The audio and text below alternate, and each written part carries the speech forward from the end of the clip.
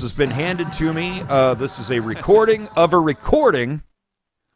of, I guess this piece aired on Anderson Pooper Scooper. Someone recorded it off of TV, and this is the only way we're going to get to watch it. So let me just... civil act for just wearing a mask or refusing to.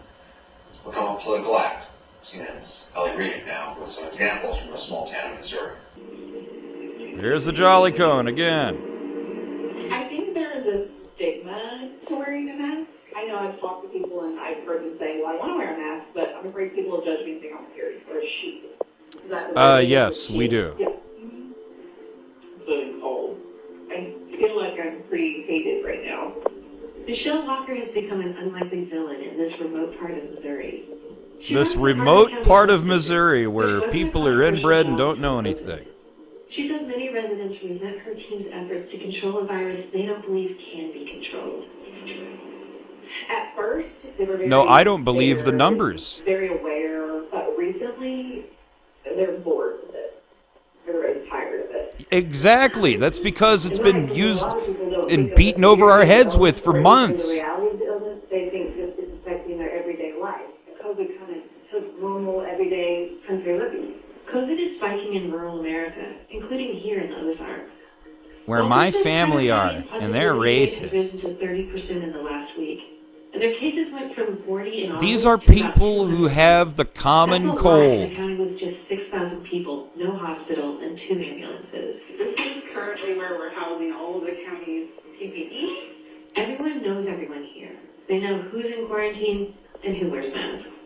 There's a lot of shame. A lot of the reason why we're seeing cases rise now. This is just... because people don't want to get tested, because they don't want to affect people's lives. They don't want to risk their aunt, uncle... It's because anyone who has cold symptoms is going to test positive, dummy. I don't care if you're a local or not. They're kind of hated in town. They are.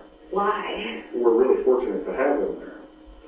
Until they start telling people how to live their lives. To be perfectly honest with you, if I walk through town wearing a mask, there'll be somebody call me a hippie for wearing a mask. When COVID first hit, Brian Keathley and his family stockpiled goods. Subscriber to the show. Now he says he's over it, and that it's gotten too political. We sit in a coffee shop and watch people walk in the door. We look at a mask and we all look at each other and we go, Democrat. It's a political virus for the most part. Who made it political? The government. Who's in charge of the government? Would you like to put all this off on Trump? No. And he should have been a leader, and he should have gotten in front of the podium and said, yeah, get him.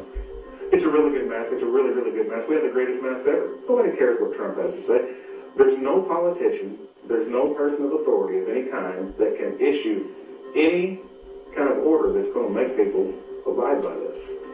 Precisely. I told you it was a political situation. I don't know what it would take for people to take it more seriously. I'm just really tired. They already screwed up by crying wolf about it too many times. Help. For the most part, people are revolting against it, and revolting to the point that they're maybe causing a little damage. But does that make you a bad human when you finally just give in and realize it's here to stay? I can't help everybody, and I can't keep everyone safe, and I know that there's a chance that I may get it, and it's a calculated risk. I guess if I get it and it kills me, then it's slow walking and sad singing for the family. What would you put on your tombstone? Didn't wear a mask. Didn't wear a mask. I couldn't have said it better myself, obviously, because I'm about to cough. We'll be right back.